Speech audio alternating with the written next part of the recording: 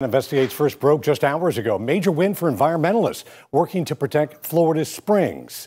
In a reversal, Florida's First District Court of Appeals ruled the Department of Environmental Protection must do more to clean nitrogen pollution in the state's freshwater springs. This comes after environmentalists challenged the state's basin management action plans, saying they don't do enough to reduce nitrates in the water. The state will now have to reevaluate its strategies.